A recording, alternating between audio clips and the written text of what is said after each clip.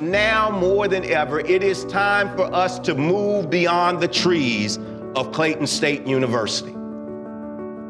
We are a university that is intentional about how we impact our students and how our entire Laker family impacts our region. Being a Clayton State Laker has granted me the opportunities to help my community, like building a house for Clayton State alumni, being involved with feeding the homeless in Morrow. It allowed me to build with not only my teammates, but the owner of that home, the neighbors, allowing me to build myself around my community into who I really am supposed to be.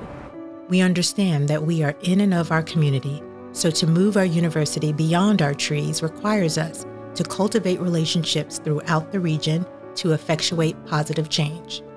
When I was registering for classes, I didn't have a laptop or really many tools to be successful here at Clayton State. I saw there was an opportunity for a MailChimp scholarship.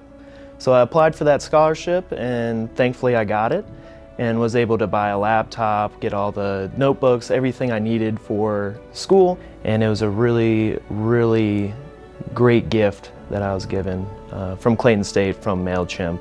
For far too long, Clayton State has been called a hidden gem, but no longer. We are bold, we are innovative, we are visionary, and we are resolute, and most importantly, we are unapologetic about our vision of becoming South Metro Atlanta's institution of higher education.